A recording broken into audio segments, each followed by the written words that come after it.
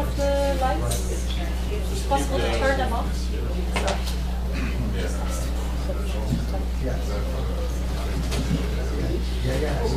Good morning, everybody. Welcome to the session on Marine World Heritage. We have a pretty full agenda for this meeting, so we're going to keep you very busy, and hopefully at the end of the session you have a pretty good idea of the power and the potential that lies in the World Heritage Convention, which this year celebrates its 40th anniversary for the conservation of special places in the ocean. My name is Fanny Douvre. I'm the coordinator of the World Heritage Marine Program, which is based in Paris at UNESCO. This session is not so much to give you an idea of all the 46 marine sites that are currently inscribed on the World Heritage List. What we want to do with this session is more to focus on what you actually can do with the World Heritage Convention.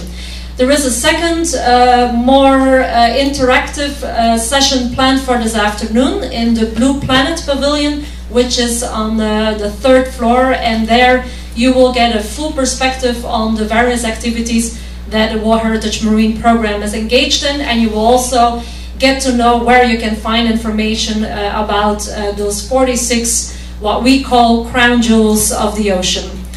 I will not talk for very long because we have several speakers to allow you to give a perspective both from the site.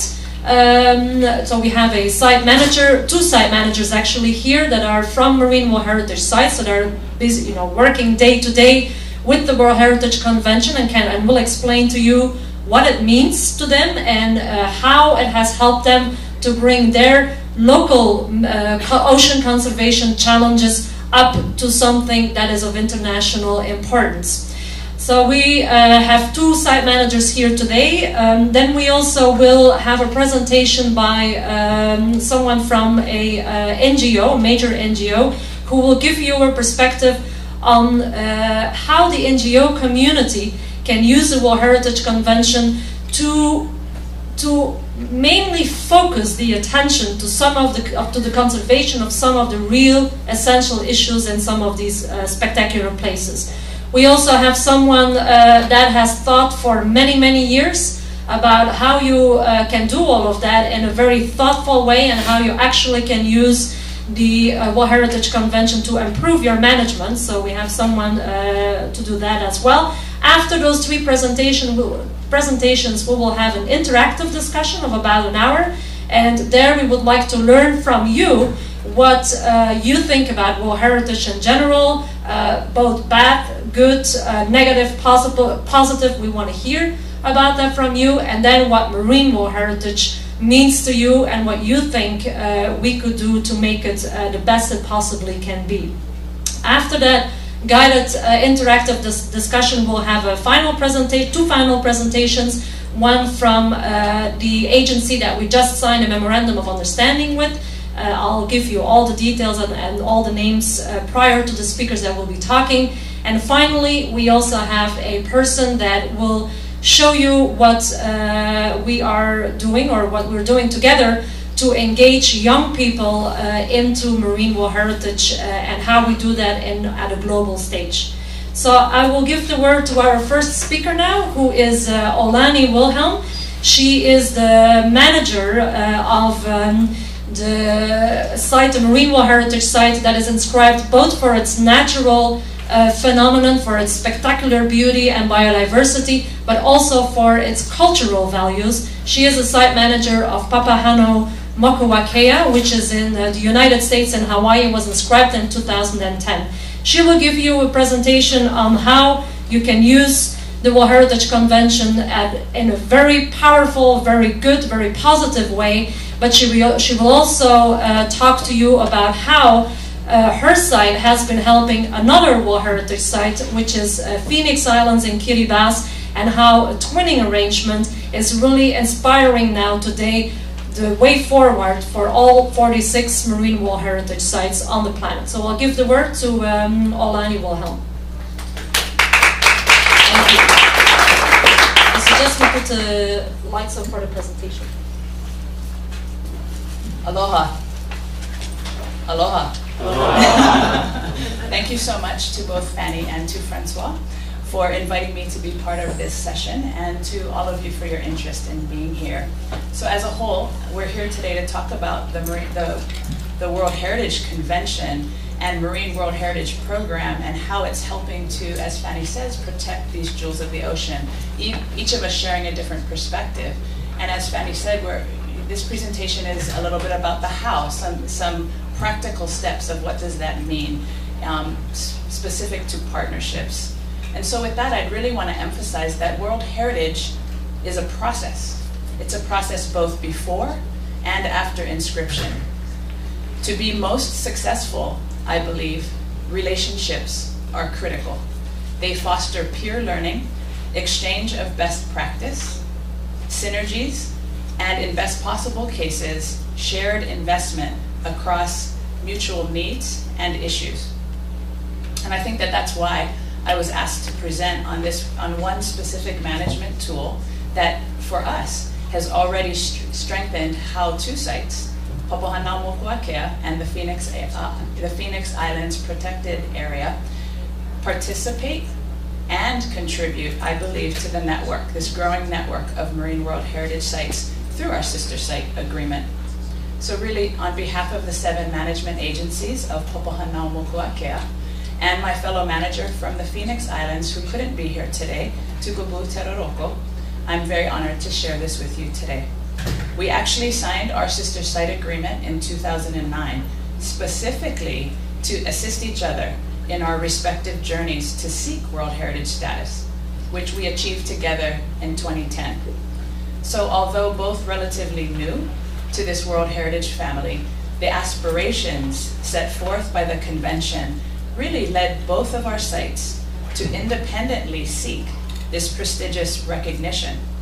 Although our reasons were not completely the same, these two very different countries, Hawaii as represented by the US and Kiribati, recognized the value of the convention to our places in aiding our efforts to protect these very large and very remote ocean regions within our respective EEZs. In turn, adding value and diversity, we believe, to the list of inscribed sites, increasing, I hope, the collective understanding of heritage values of the ocean globally.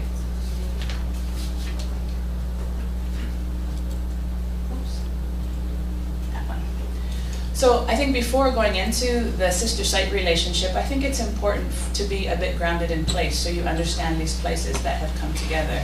So first established as a coral reef ecosystem reserve in 2000, Papahanaumokuakea comprises the most remote 3/4 of the most remote archipelago on Earth. At about 363,000 square kilometers, it's just a bit bigger than Germany. As with the Phoenix Islands, isolation has been a gift. At a time when the world's oceans face serious decline, these coral reefs and ecosystems are among the healthiest, least disturbed, and most extensive left on the planet. Being subtropical, Papahanaumokuakea is at the very northern limit of coral growth. And according to our Kumulipo, or our predominant creation story, it's our eldest ancestor for us as Native Hawaiians. So I think it's quite interesting that Papahanaumokuakea is also the northernmost extent of Polynesian migration. So I focus on this for a minute because, as Fanny said, most people who know about Papahanaumokuakea know about our extraordinary natural heritage, but not about the sacredness of this place to us as Native Hawaiians and the rich cultural heritage. Really, given the lack of separation between nature and culture for us as Hawaiians, our management approach, therefore, deliberately focuses on incorporating science, culture, education, and community, not dissimilar to that in Kiribati.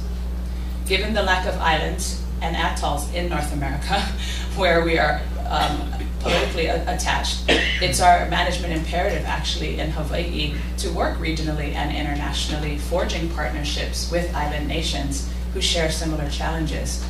We were inscribed as the first mixed natural and cultural heritage site in the US, and the first site on the list to be inscribed specifically for its cultural connections to the sea in this mixed capacity.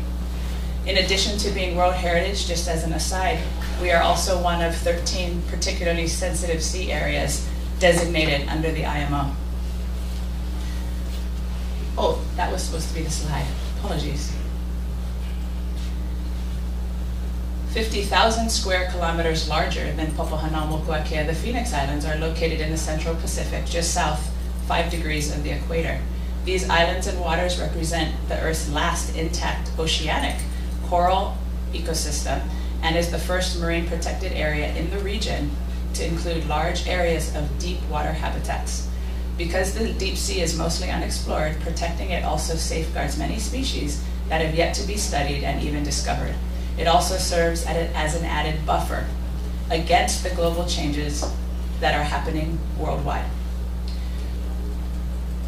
So through its pioneering work, the Phoenix Islands is helping to lead the oceanic island nations of the South Pacific, providing unique approaches to deep water management, working with international partners in critical management areas like enforcement, and provides a real-life example and I hope and believe inspiration for other small island developing states that such bold ocean governance is possible.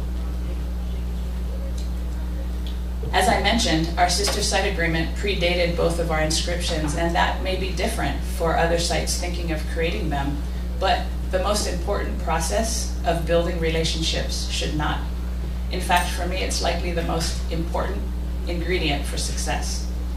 The inspiration for establishing a sister site relationship really began when Popohanao-Mokuakea co-sponsored a regional forum with UNESCO, because we were considering World Heritage, and we brought the 20 countries in the Pacific together in 2007 in a forum called Our Sea of Islands. It's the first time I met fellow manager Tukubu and one of his strongest NGO partners, Sue Ta'e, who will share the stage here in a minute. It was really Sue who prodded us to think about formalizing an agreement under the existing Treaty of Friendship between the US and Kiribati, which honestly, I didn't even know existed. What was important here, I think, was that we facilitated an agreement using an existing mechanism, adding a very easy and positive win for both countries. And I think most importantly, as is the Pacific way, we informally worked together, building trust both between and among managers and our partners, building the foundation and the framework for what was to come 2 years prior to even signing an agreement. So that relationship building, if you want that agreement to be meaningful, it's really important that you build trust over time. So, the agreement, signed in 2009 and more formally known as a Proposal for Cooperative Exchange, falls under Article 5. And while this is specific to the US and Kiribati, I just wanted to point out that the language used says to use their best efforts to encourage cooperation between two countries in protecting the unique, natural, and cultural resources for their mutual benefit, to encourage and facilitate scientific research and cultural exchange. Who knew, except maybe Sue, that 30 years ago, these signatories of the treaty had written this? And, unfortunately it took us 30 years to get there, but this was the kind of thinking going on 30 years ago, and I would think many countries have things in and agreements like this that maybe have been forgotten over the decades and worth looking to see if these exist that can once again be built upon. The agreement's purpose was to establish a working relationship and outline both the intent and potential areas where we could cooperate.